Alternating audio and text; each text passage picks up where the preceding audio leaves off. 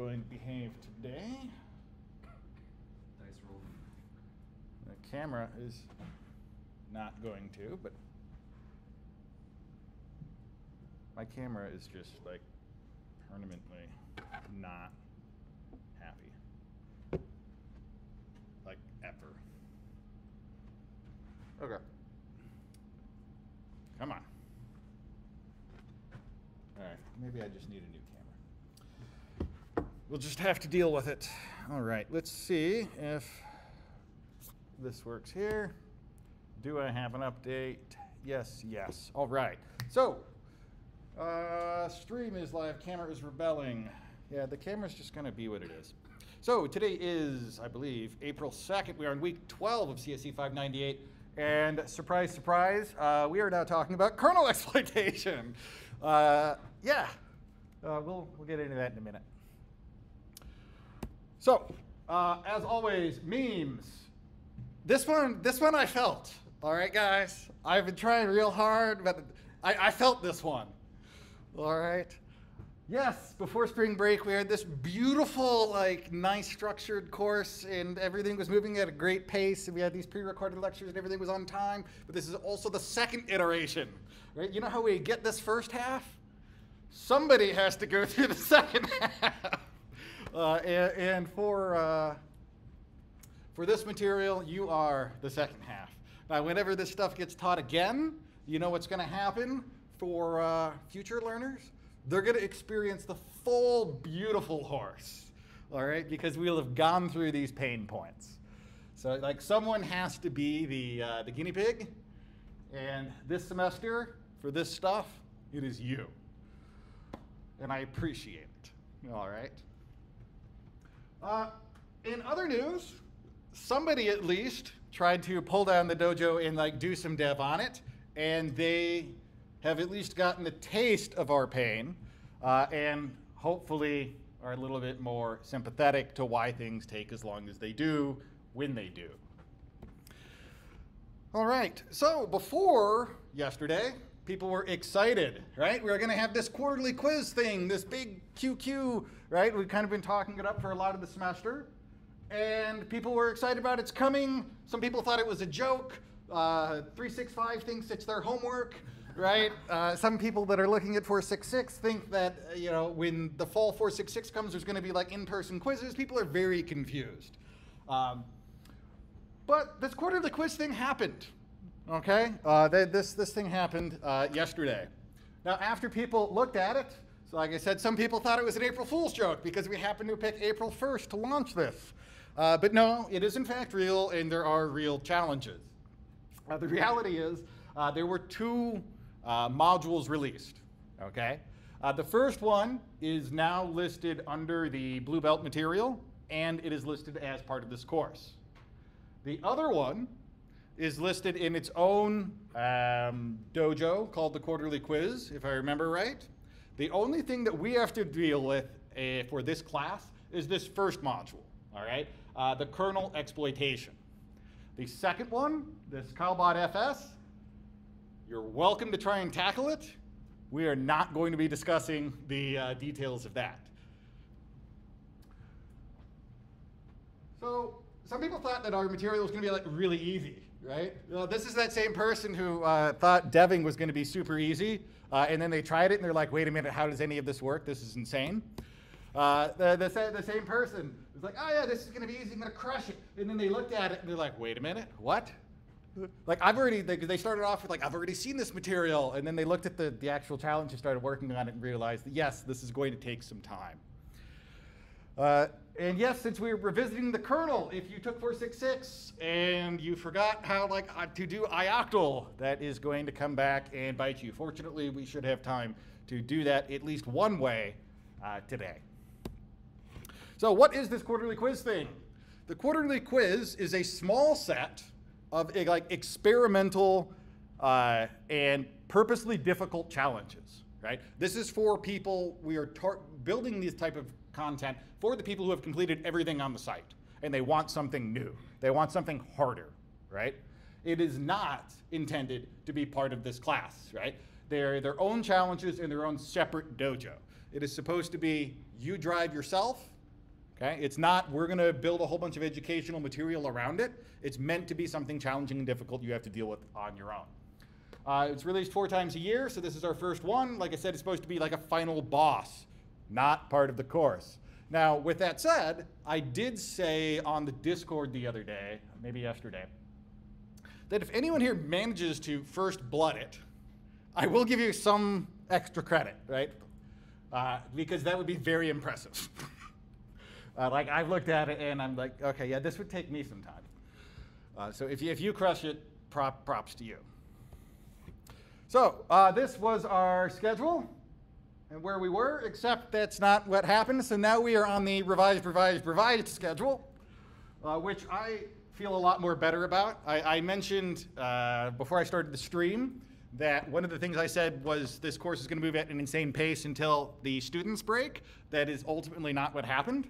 What happened was we moved at an insane pace to where I broke because you guys solved stuff faster than I could, properly build out stuff at an acceptable level. And so last week, the multi-host stuff got into a reasonable shape, but the quarterly quiz material and this kernel exploitation stuff was at a fixed time.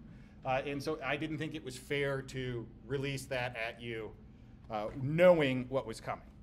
And so instead what we're going to do is we're going to deal with the kernel exploitation stuff now, and we'll come back and revisit the multi-host stuff at the end of the semester. Final. I don't know what that link is. I'm not going to click it. Okay, grades. There was no homework, so nothing changed. These are just the same slides that were there before. Logistics. If needed, this kernel exploitation module can run another week, right? It's planned for 2 weeks. We have that flex week. If we run through this and this is just something brutal, all right, we'll burn that flex week right here, okay? The goal is not to make something insane that you guys just ride the struggle bus on. Real world binaries, you'll notice, is not on this schedule. So that is what got booted. It is what it is. All right. Demo plans, that's all I got. We're going to take a look at kernel heap. I had another slide. It's hidden. And it has 2 things on it. First off, this material was built out by Kyle Bott, who you may or may not know. He will be doing a office hours / stream himself tomorrow at 4:30 on the pwn.college channel. So if you want to hear something straight from him, that would be a good thing to tune into. Second point, there is a CSE598 course that is listed in the fall. I believe it's CSE598 Advanced Vulnerability Analysis, something like that. That is being taught by Adam Dupay, and it is not me. It is Adam Dupay, and he will be teaching that course on pwn.college. So if you're looking for what is the next thing to kind of explore, that's going to be about finding and kind of discovering vulnerabilities. And it will be on pwn.college. I would highly recommend, if you like this type of stuff, to check that out. What do we got? Nothing more. I'm good there. Wait, I'm scared? What are we scared of? We're scared to take this class next semester. You wouldn't take this class next semester because it's not taught next semester. So, what are we doing? We are doing kernel exploitation. Now, something that is worth mentioning right now, the only slide deck you have is this right here. This slide deck is going to get updated, and you are going to get some recordings. There's nothing horrifically wrong there, but I'm going to split it out a little bit further with some demos. Now, what is insanely important for this module is the recommended reading. One of the phenomena with heap stuff is heap stuff constantly changes, right? And so if you just Google general kernel heap stuff, you'll find a lot of misinformation, or a lot of things that are halfway correct and halfway not correct. Where these resources were handpicked by Kyle Bott himself, who authored the challenges, as these are the things that you absolutely should consume. So there is a reason specific to the challenges that these links are there. I will certainly try and incorporate the key points into the slide material as it gets released here over the course of this week. But if you are faster than me, that is where you want to be. Okay, so we'll start level 1 here. Hopefully this works.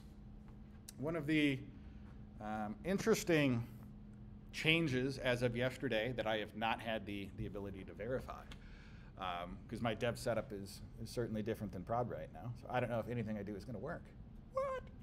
What? We had to change the way the VM worked for reasons. So let's SSH hacker dojo pwn.college. Now I am not going to solve this, but we are going to talk about the good old heap allocator, or the heap on the kernel. So, did anyone have a chance to look at this slide deck? No? Yes? Kind of. Cool. So this is not going to be a complete regurgitation, but it's going to not make any sense if I don't discuss what it is I'm showing you in the terminal, right? Because it's going to be like, what the heck is a slab, right? All right. So the kernel uses a different type of allocator than what we've seen in user space or user land, right? In user land, we had these like bin concept. It's completely different. So like everything that you think of over here from glibc heap doesn't apply, all right? And we don't even use the same words. Like everything has a different word. So like chunk is not a word we should be using when we're talking about this kernel heap, right? So why do we use a totally different implementation? So the kernel has a lot of concerns that userland doesn't. The kernel has to be like insanely performant. It needs to be memory efficient, and it needs to avoid fragmentation. Right? Consider this scenario here. If I malloc hex 80, I free it, then I malloc something 60. If we ignore the T-cache, right, and we assume that we're going into the greater heap, what's going to happen? We're going to take this free chunk, we're going to break it in half, and we're going to create a hex 20 chunk, right? What happens if I just do this in a loop? I'm going to generate a bajillion hex 20 chunks that would never actually need to get used. And so this fragments and breaks up the memory that backs the heap, right? And that is okay, or generally acceptable, in userland. The kernel, however, needs to be robust and run, in theory, indefinitely, so we can't have these type of issues, right? So we can't use that same type of implementation. So they use something called the slab allocator. This is not an approved term. This is my term. This is from the official kernel documentation as far as what does this thing look like.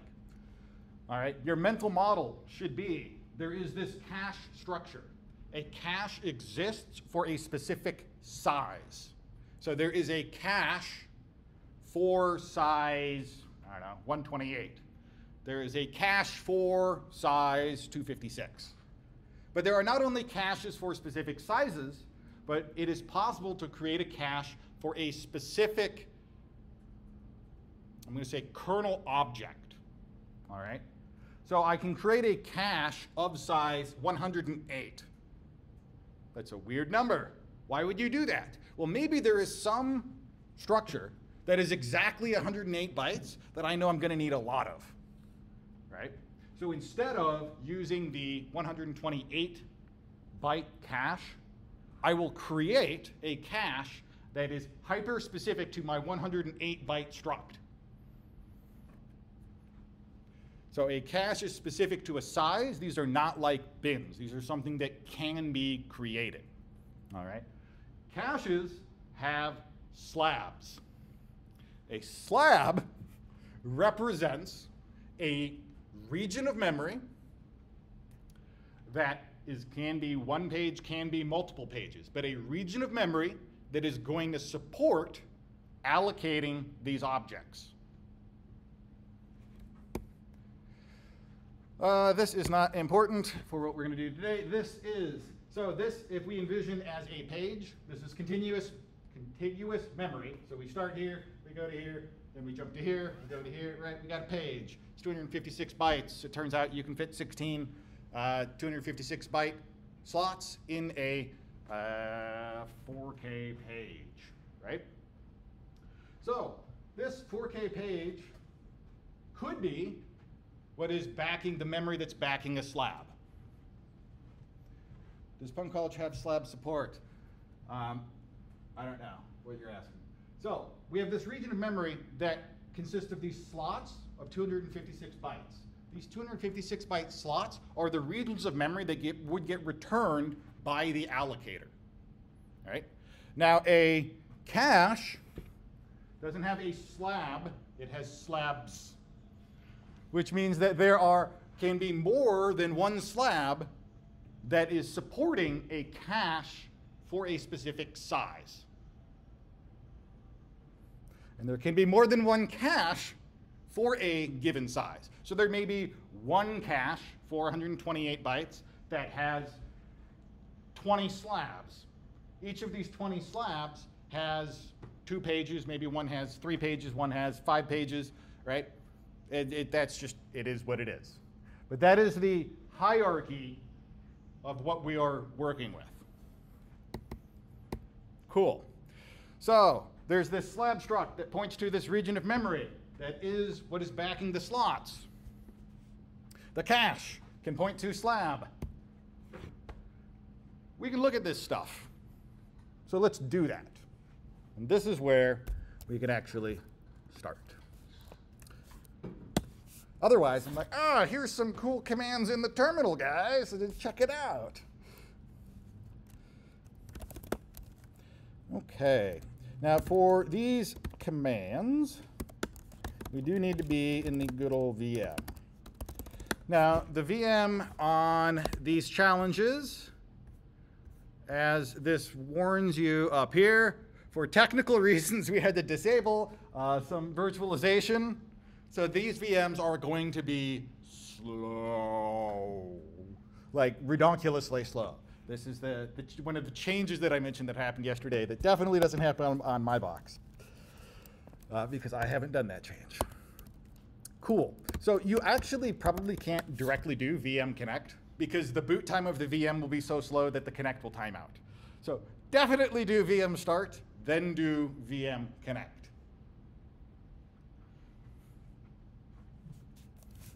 All right. We are here. So if we cat proc slab info, is that big enough? Yeah. I get denied because I need to be root. Let cat go. We get this beautiful printout. What is this? This is the listing of those caches. So you see that they have names. Now there are generic caches, and then there are, like I said, object or like structure specific caches. And we can see that from the name. So generally speaking, the name that, and this is just a hint, it doesn't have to mean anything, the name relates to what the cache is for.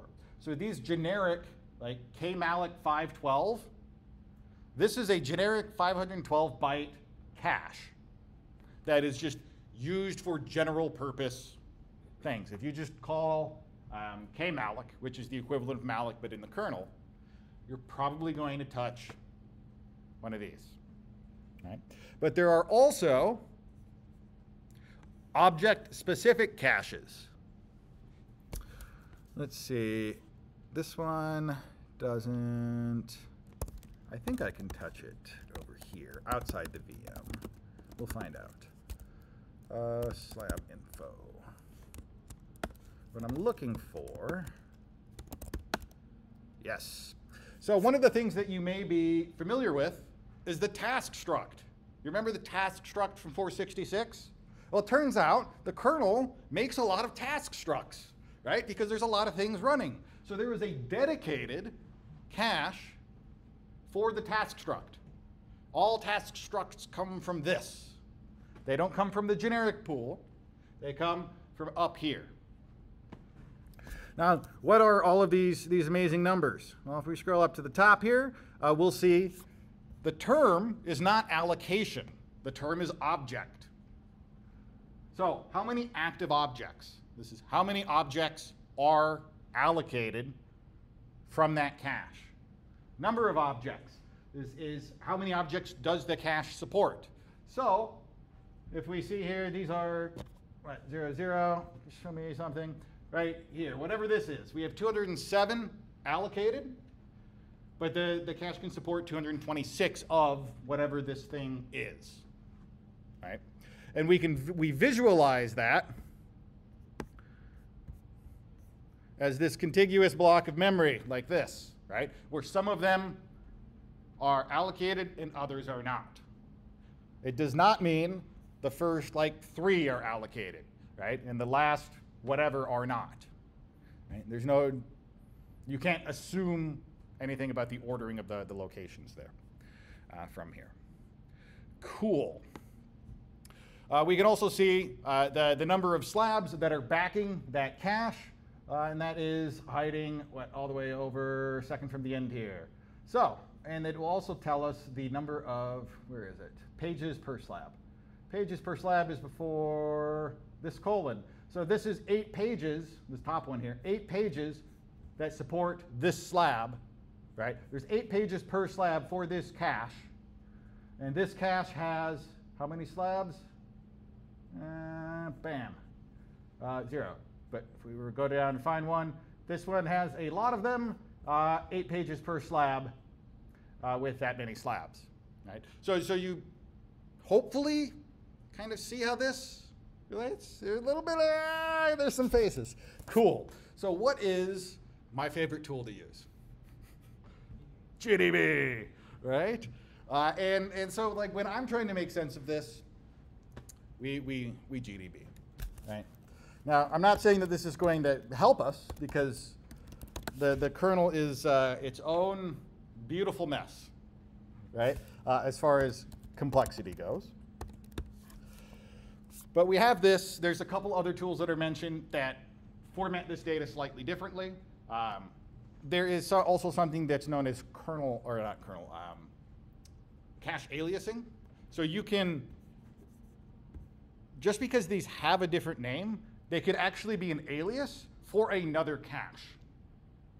So we name it this, but it's actually backed by the same structures as another existing cache. And using the tools that are mentioned there, you can look at aliasing and kind of get an idea of what that looks like as well. Not important for today, but just an interesting factoid. Cool. So we have caches that point to slabs, which reference pages that are the blocks of memory.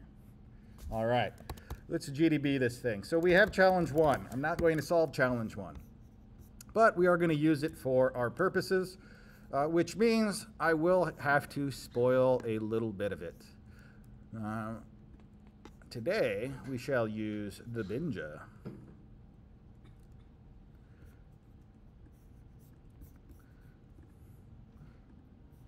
All right. So, we are, if we looked at this challenge, what do we have? There's 3 things.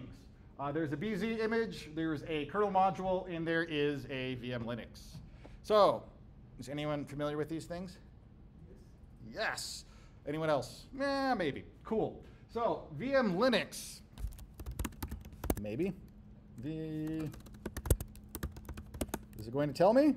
Yes. It is just an ELF file, but it is a really big ELF file. Because you know what it is? It's the Linux kernel.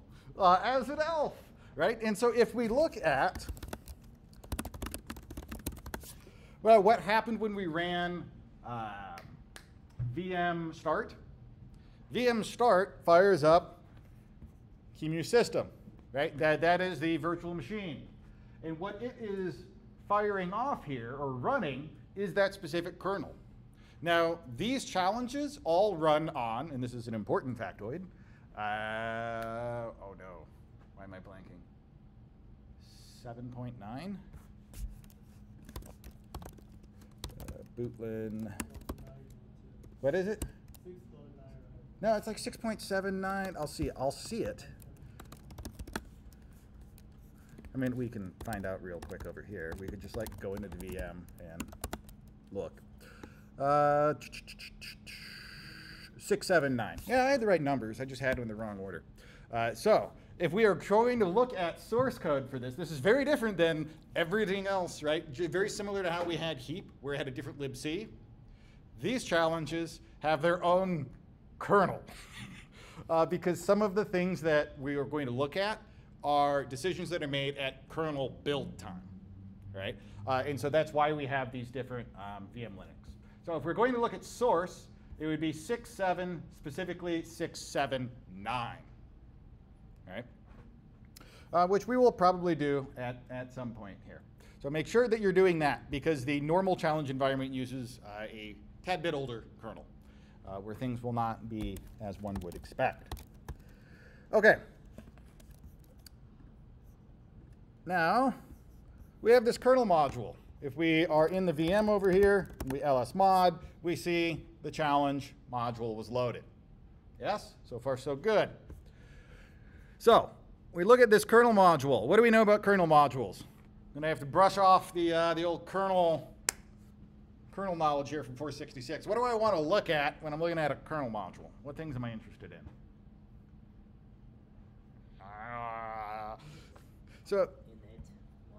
Okay, so we look for things like a init module, right? This is what happens when it fires off here. And what we see, I don't know if can I make this bigger? I don't have the power. Hopefully it's big enough. But what we see is at init, this challenge, level 1, is going to open the flag. It's going to, looks like it's going to read it. Yeah, that feels all right. It's then going to call kmem cache create. What do you think kmem cache create does? It creates a kmem cache. Boom! Right? And so if that happened at init, and we have to sudo cat proc slabinfo, and we grep what is kheap object is what this thing is being passed. Ooh, we see this cache exists. So this is a dedicated cache for, I'm going to spoil that for you. This is a dedicated cache in level 1, specifically for these kheap objects, whatever they happen to be. All right. So that means anything that the kernel module does as far as allocating, as long as it references this cache, it will be allocating these objects. How big are they? 200. They're 200? In hex. Yes. What is it in not hex? 5212. Okay, that's a good number because we see that right here, right? That makes a lot more sense saying the number that's on the screen. I appreciate that. Okay, cool. So we create this cache here, right? And we see that inside the VM. That's what happens at init. What does this proc create? We've seen this before. Proc create kheap. Okay, I'm brushing it off. Am I in the VM? Yes, I am. Look, there is our proc kheap. Right? The kernel module's creating that file device inside of proc for us to interact with the kernel module. We've seen this pattern before, guys, right? Cool. What else am I interested in? I don't know. It could be too small. We have open, right? That sounds like something. So if you'll recall, when we call open on the exposed kernel module device here, proc kheap, that's going to trigger this section of code inside the kernel module. What does it do when we open? It calls kmem cache allocate, or alloc, specifies that cache that was created at init, and then this is just some flags values. Right here, this isn't a size, right? Because we already know the size. Why do we already know the size? something cache. Right, because a cache already defines a size, right? So this is very different. The act of allocating from the cache, the size is already known, right? So the size is not determined by this argument. The size is determined by the cache that it is being allocated from. Cool. So we get that right here, assuming that it doesn't blow up here. We're good, and we have this thing, and it should set it. And let's see. If it doesn't equal 0, so if we got a pointer, we're going to mem set it to 0, and then we return. Now what's ioctl doing? Remember ioctl? Ioctl was that amazing call that nobody can do, right? Because there's like 12 ways to do it, and nobody likes to write C, and doing it in Python is hard. And yeah, we're bringing him back. You can use whatever approach you want. I'm going to use Python today. So, ioctl, what do we got? arg1, arg2, arg3. Does anyone remember what these are in ioctl? If not. Yes. So, it is the file descriptor, the command number. Why does that not show there?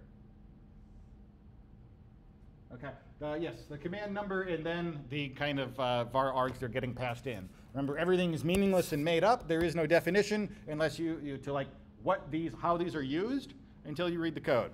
So we look down here. First thing it's going to do is call copy from user. It's going to print something. Where does this show up, this print K? Yes, dmessage is the answer. So if anything is printed and you want to see it, dmessage is a good place to look. It will not show to your standard out. It's going to call copy from user. What does copy from user do? Copies memory from userland into the kernel. So we got to make sure that we have this set up, right? Otherwise, we'll just blow up, right? If we don't satisfy this first constraint here, because that's the very first thing that it's going to do. After that, we start to look at what is the command number, what is the argument, and then deal with more complicated logic. For what I'm going to run through today, we don't need to run through the entire thing. Any questions about what we saw so far? Should just be a refresher. Boom. All right. So what we're going to do is we're going to make sure there is not a do.py, and we will make a do.py. So what I want to do is I want to take a look at this data structure that I claim exists over here. This cache thing. All right? I'm going to look at it in GDB. Because there's a bit more to it than this diagram. You'd think this diagram would have it all. It doesn't. And that's an official kernel resource. So we vim do.py. What are you complaining about? Delete it. User bin env python 3 from pwn import star. I'm going to go with Python C types. Huh? Has anyone used this approach? No? I like this approach. It's going to take forever on the VM because it's Python, but it's clean to write. So if I want to interact with ioctl from Python, first thing I need to do is I need to open proc kheap, and we're going to open it via read write. And that's going to be my file descriptor. I do believe you have to use OS open. You can't just use open directly because you want an actual file descriptor, not a Python file. You can probably pull a file descriptor out of a Python file, but that's not what we're doing today. Next, I need to use C types to get libc. Because I'm going to be calling not Python ioctl, because Python ioctl is cursed, in my opinion. right? Like it doesn't do what I want 99% of the time. But I can call it into libc directly. So we will open this up with C types. We'll say libc equals cdll. This is at lib x80 that thing, and then libc so.6. Cool, so now I've got this libc thing. Now that I have this libc thing, I can go libc ioctl fd and then give it whatever I want. Right? What was a number this was happy with? What? 57. Okay, 5700 it is. And then over here, we'll just give it, I don't know, I need to give it something. Hello world. Okay. So we could do that, but I want to look at something first. First, we will look at what happens when we open. Where was I? Why did this break? Oh no. Nice. Go password manager.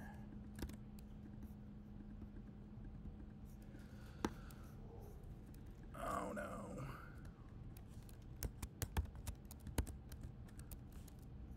There we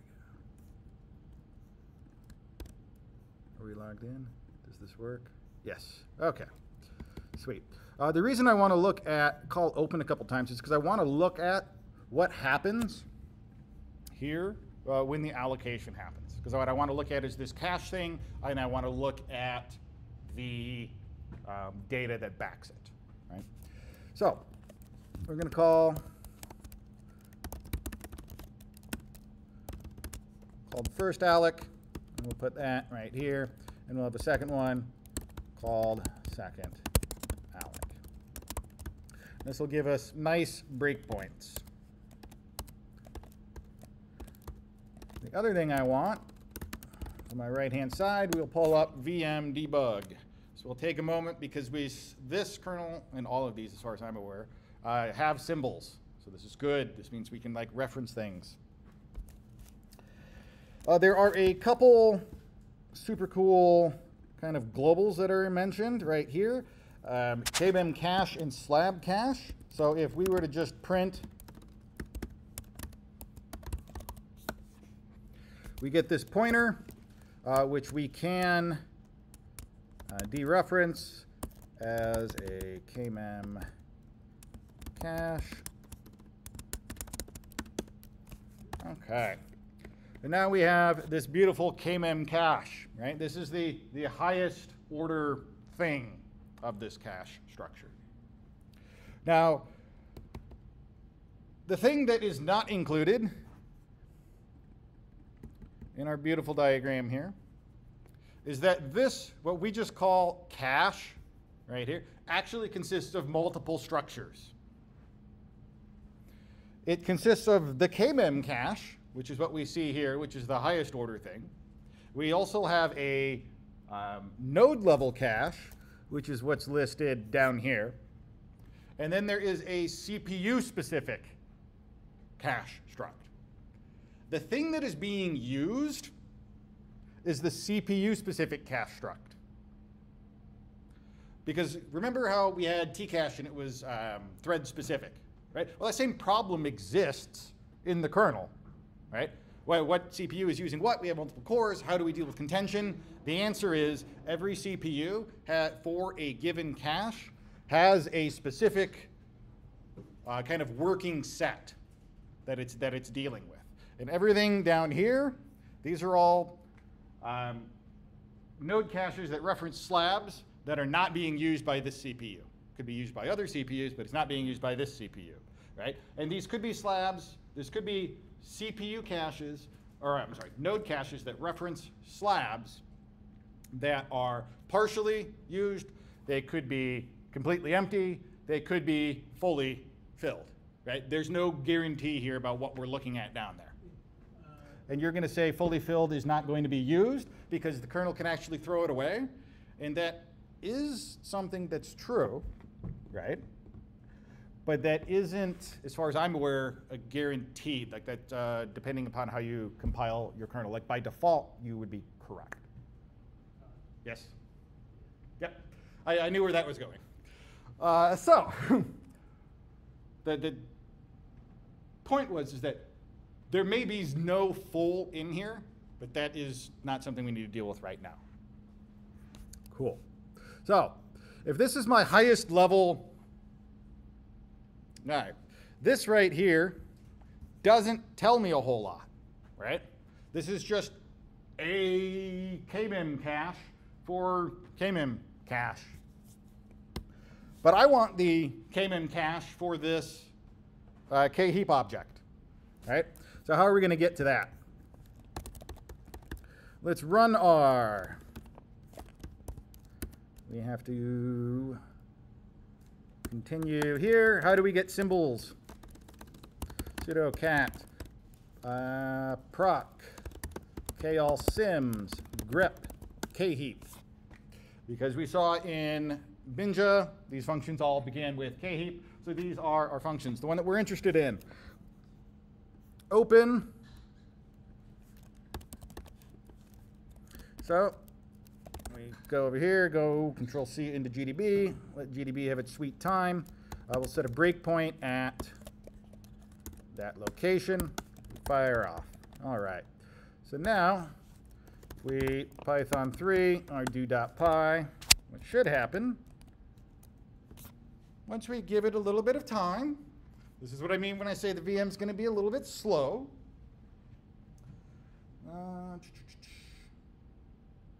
Somebody says, I don't have to import OS because it's already imported by pwn import star. I'm going to argue that explicit is better than implicit. Sweet. So we hit our breakpoint. I am at the beginning of open inside of this right here. All right, we're in k-heap open. However, we don't have that knowledge right here, so I can't just print out. So instead, I'm going to dump out, say, 80 instructions at rip. Cool. We see here is our kmem cache alloc. If you remember from 466, stepping through the kernel is pain. Set breakpoints and continue until then. It is the way, guys.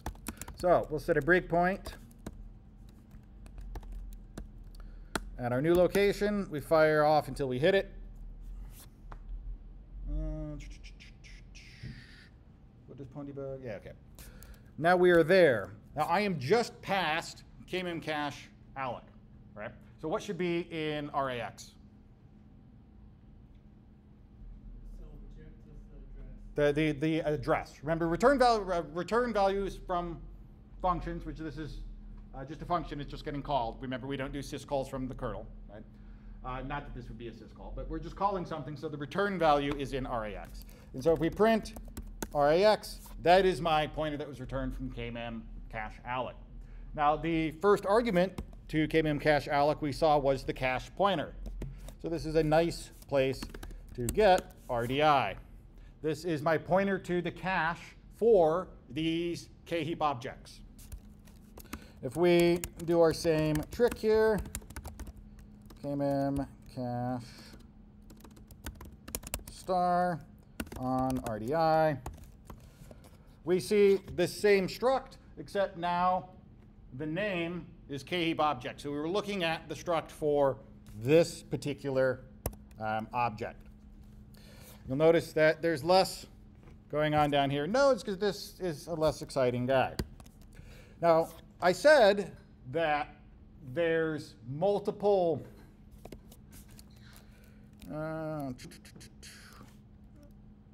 let's print this.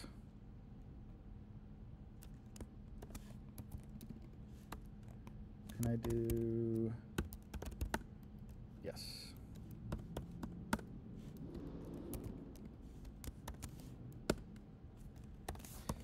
All right. What we have here, hopefully, does this look sane? This looks sane. This is one of those node guys. This is not what's being used. right? That these are the unused data. What we want to find is where is this actual memory? We said this is CPU specific. And if you'll recall from like Windows land, remember when we had Windows land, we had this kind of magic offset? Right? We got to do some magic voodoo, very similar to that. All right, right here. Now this example will not get us exactly what we want. The important parts to pull this off is we get the current CPU, and then we use the current CPU to find the CPU offset. All right, and from there, once we have our CPU offset,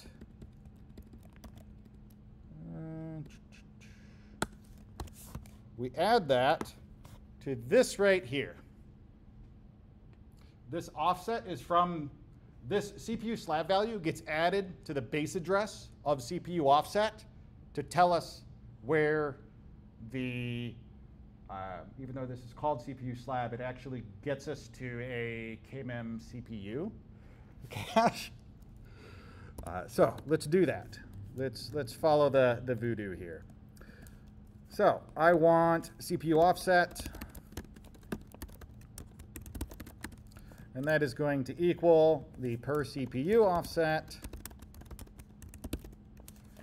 and we are going to index it by _thread -1. Let's make sure that came off to something that looks reasonable. That looks reasonable as a base address. So I can now print the CPU offset plus this value right here without a comma. That should be a KMM. Oh no, we're gonna have to go to the source, guys. I don't think it's KMM cache. Yeah, it's like KMM CPU.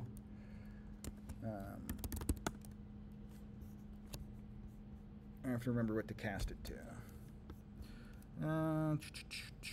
Slab, whoop, where am I? Slab common is okay. Is that defined? Yes.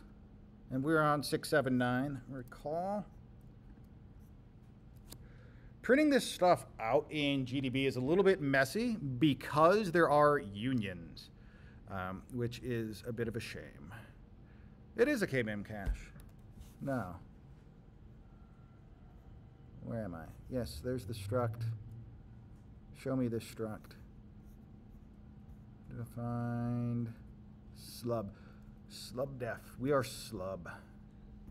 Okay. KMM cache CPU. Yeah, you may have got me. All right. KMM cache CPU star. What are you mad at me for? Cool. So this is a very different looking struct, right? This is the CPU specific KMM cache. This is what is being used right now. Now, even though we have this design here of caches, slabs, pages, right? That's kind of our mental model. The slab doesn't necessarily hold the pointer to what we're interested in. It's stored right here. This free list, and the reason that this shows twice is because this is a union. You guys know what a C union is? Unions are crazy.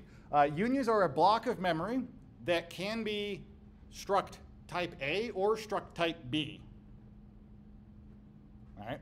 And so GDB doesn't know what this region of memory is. So it says, hey, if it is this first thing, then it's this. If it's the second thing, then it looks like this. And that's why we see this value being repeated. And if we looked at the source here, inside KMM cache CPU, we see this is a union of either a simple struct or this free list. Right? And you'll find this pattern quite a bit. And that's because that memory location could be used in two different contexts. But in both cases, this location is the free list. This is the next pointer. So if kmem alloc, or we didn't use, what did we use? Kmem cache alloc. If kmem cache alloc were called again, this is the memory address that it would return. What was the address that was returned before? Still hanging out here in RAX. What do we notice about this? This is D00, and I'll highlight this so you can see it. This is D200. They are exactly hex 200 bytes next to each other. We don't have any like metadata. It is literally as shown there, where these are right next to each other. No memory is wasted. Cool. So if I were to run continue, we'll loop back to the second time I call open. My claim is this will be the pointer that's returned. Now, when we think of lists, how do I get to the next thing? Well, it is a singly linked list, very similar to how Tcache works, right? And so you would initially think, well, we just look at the next pointer. It's going to be next. This is not the next pointer, right? That would be a trap. You'll notice that these aren't very related. This particular challenge, level 1, does not randomize allocations, which is why we see RAX was D00, and then we see D200, right? This is going to be sequential in level 1. I believe every level after does not have that property because the kernel just doesn't have to give stuff to you in order, right? It can randomize that. So where is the next? Plus 100? Yeah. I don't know that. You want 100 hex? Yes. Why did you choose hex 100? Because I read a code. There is a medication named hardened. Free is hardened. Okay, so you're a little bit ahead. He said that he looked at the kernel source. He found something that's called free list hardening, which is a thing, and yes, you will have to deal with it. It is like Tcache, or not Tcache, safe linking. It's like safe linking, except way messier. Which is super cool, right? But this does not have that mitigation enabled.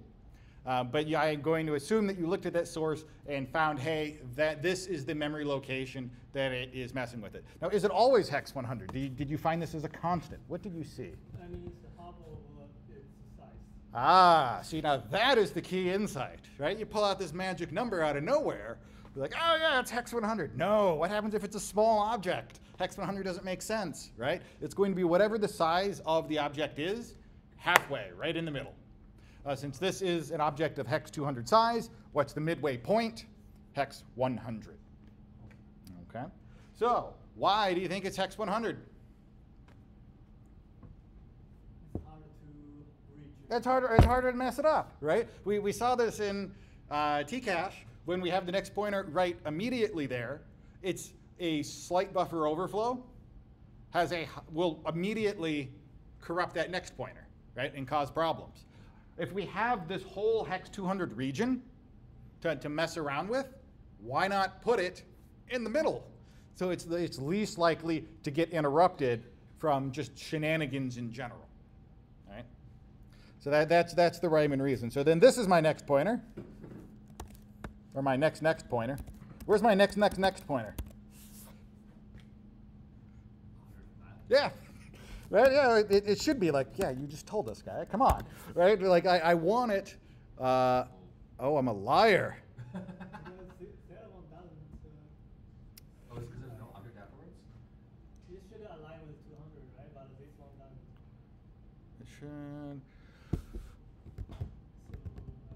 I don't think it's. Oh, no. Why am I a liar? I don't know. That's going to have to be a great Kyle mystery. Because it should be. You want to print the whole thing and see it? 200 giant hex is what? 20, 40 giant hex? Oh, yeah. No, no. This is the one we want.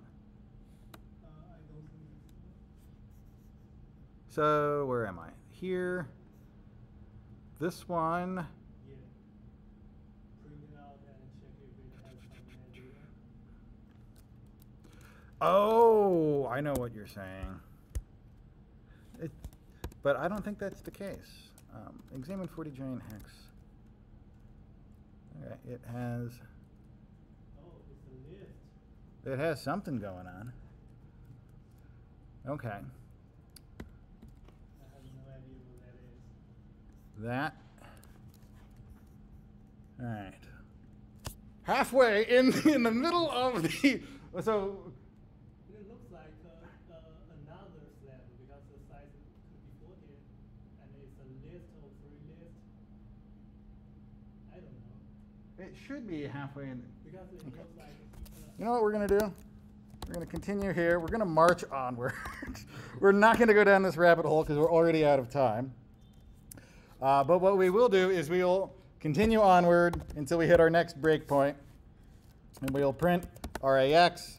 And we will see that the first one is what I said it would be. All right. So then, let's see what actually ended up there. Right? Because now we've done that allocation. So we should be able to look at this guy. Now it's there. That is what got returned, right? Where am I? Hex 200 plus. Oh, what have I done?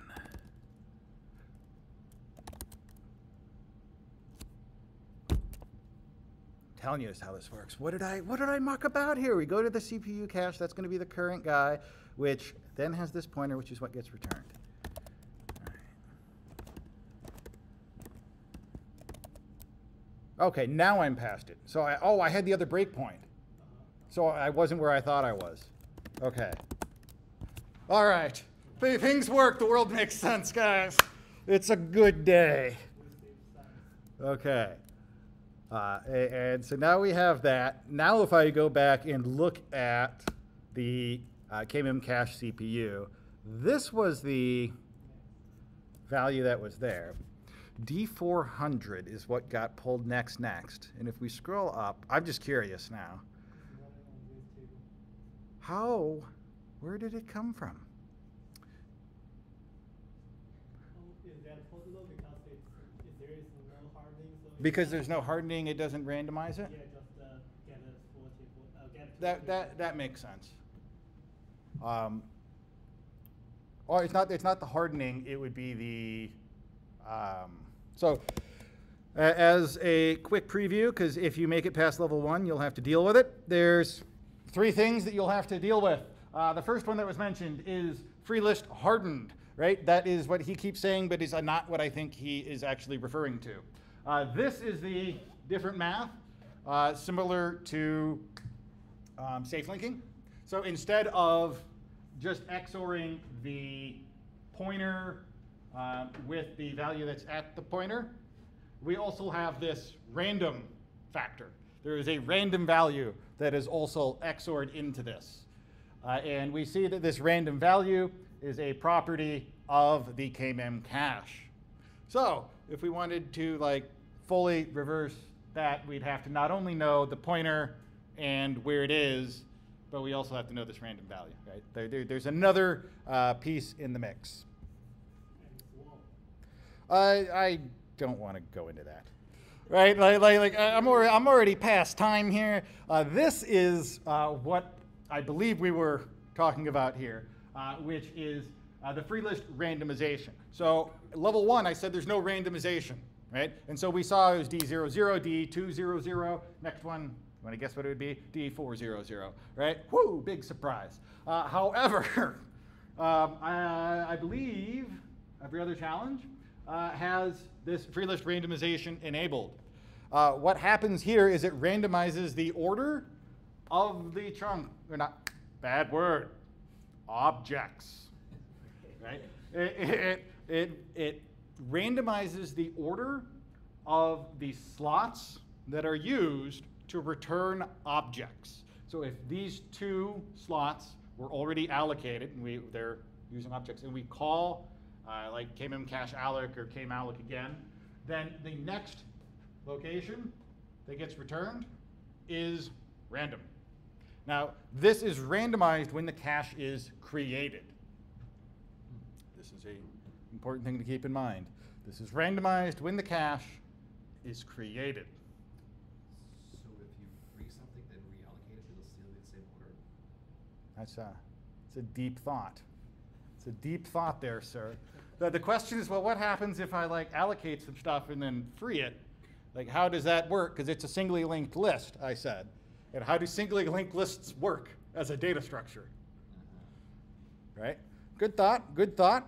And so our theory here is if I were to fire up another one, we would see that these next pointers could be chained along the way because the locations have to be randomized, right?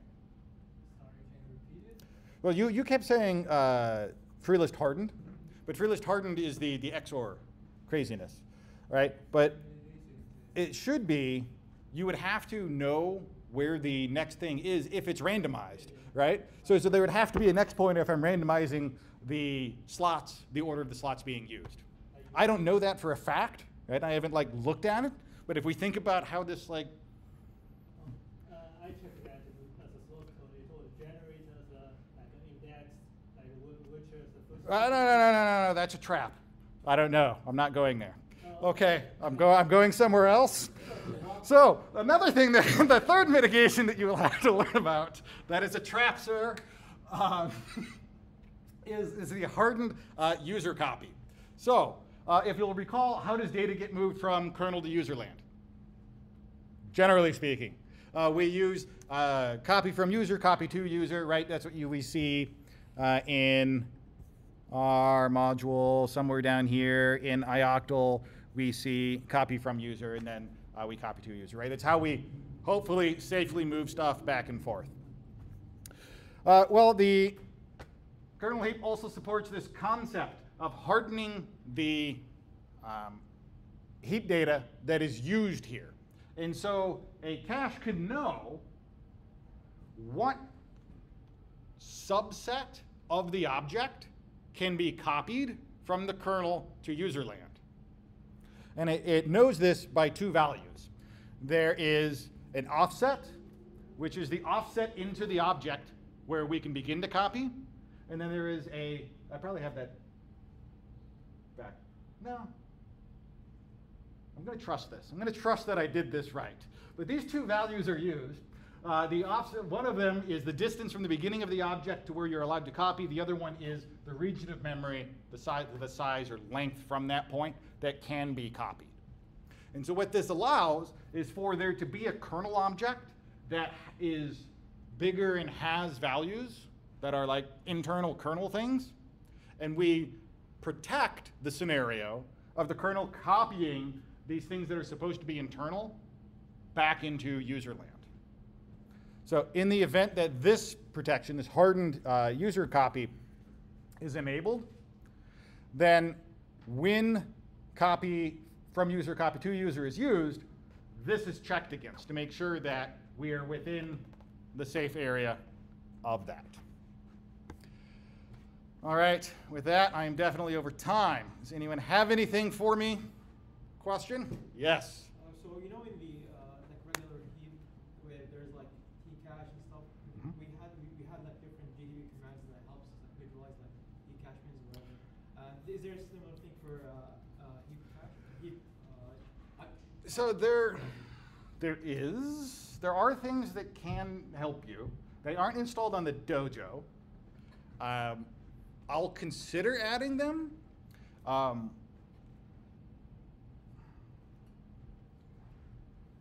like if, what is it, LX symbols?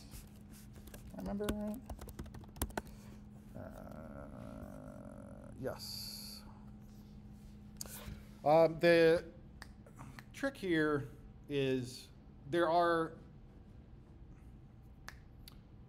two things. There's LX symbols, which is something that's compiled by the kernel, and then there is another Magic Python plugin that I have to take a look at still to see if I want to include it or not. I don't like magic tools, man.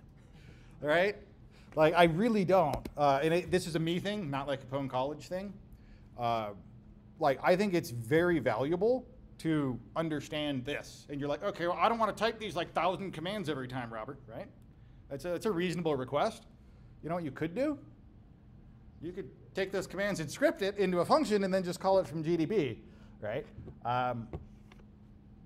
I'll look at it and consider it, adding tools that will help you in that regard. But right now, they are not installed. So this is So like what you get. Debug and Jeff don't have support for NLP as of now? As far as I'm aware, no. Like there are external things that we could include that would enable you to mess about there. Similarly, one of the things that you will have to do in this module that hopefully is not a spoiler is like ROP. This isn't just heap, right? Very similar to when we had userland heap. We did some heap thing and then we did something with it, right? Well, that also exists here.